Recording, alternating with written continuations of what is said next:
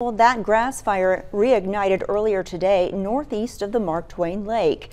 This after firefighters spent hours battling it yesterday. The fire originally consumed more than 250 acres.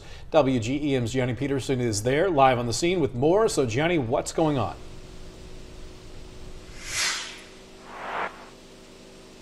First responders arrived on the scene today around 4 o'clock in the afternoon, with the cause of the reignition being due to the windy conditions over the past couple of days.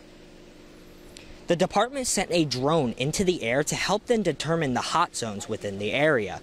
Once that was determined, a plane was called in to drop a couple hundred gallons of water onto the site. And the department already had their next steps planned once they were done dropping water. What we're going to plan on doing is we're waiting for the pilot to decide if we're going to be able to get another load of water yet tonight. If not, we're going to go in by foot and finish trying to extinguish it. If need be, we will go ahead and get some more tomorrow. Reed also added that they are hoping the incoming rain will help put it to rest for good.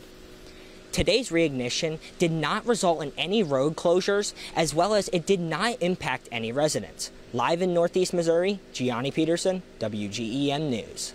All right, thanks Gianni, and we'll have more information when it's available online at WGEMnews.com and tomorrow on Today.